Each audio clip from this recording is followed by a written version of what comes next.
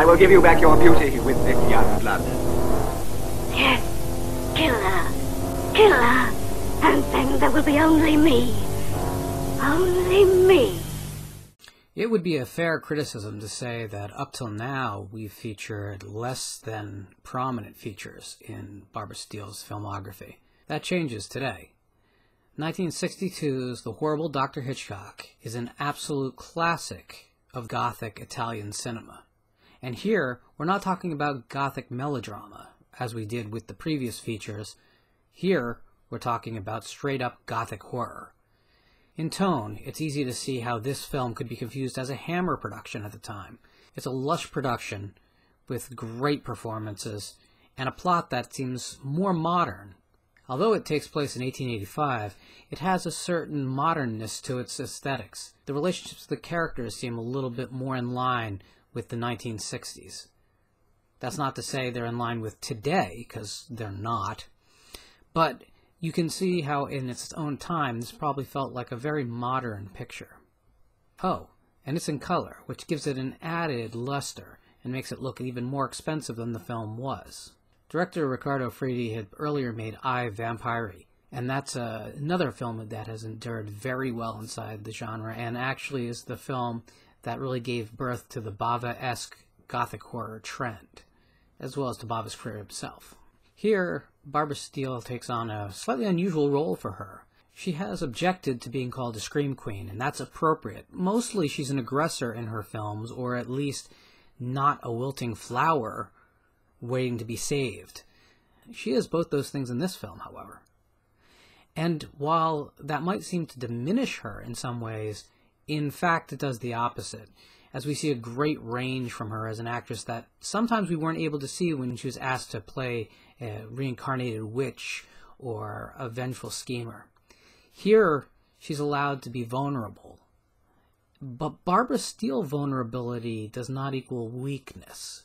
That's a distinct difference in her performance versus many of the actresses performing in Gothic horror at the time.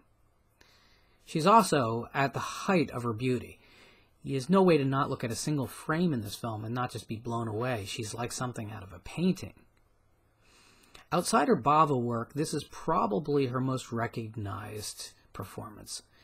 And it's easy to see why people would be drawn to this particular movie. It is, to this day, far more frankly disturbing in its themes than most films that are more brazen with their imagery. This is a film about necrophilia. Kind of. Barbara Steele plays the wife of the title character, Dr. Hitchcock, who is a renowned surgeon who has been performing experimental surgery. He's also, as the film begins, drugging and raping his wife, pretending her to be dead. In 1962, there's a film with this kind of themes going on.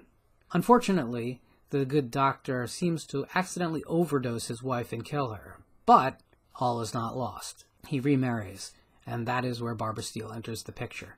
Her first night in the house, however, she's certain that someone's trying to get into her room, and then, thereafter, she's plagued by images of the dead wife. Is the wife dead, or did she survive in a kind of comatose, near-death existence? And what will the doctor do? If you can blame this film for anything, it might be for a slight tendency towards schlock. But, considering its dark, dark themes, it's pretty forgivable. Do you want a realistic portrayal of this material? I don't. The film is shot like a nightmare and feels like one. Now, The Horrible Doctor Hitchcock is not a difficult film to find. Anything from lousy YouTube streams to deluxe Blu-rays are available. And unlike other films of the period, you don't want to watch this on an inferior format. This is a gorgeous movie and a seminal work of the period. However, because of its themes and now its age, it's kind of fallen into this donut hole. You're not going to see this film appear on Turner Movie Classics. You're not going to find it easily available at Walmart either. The film is in a weird position.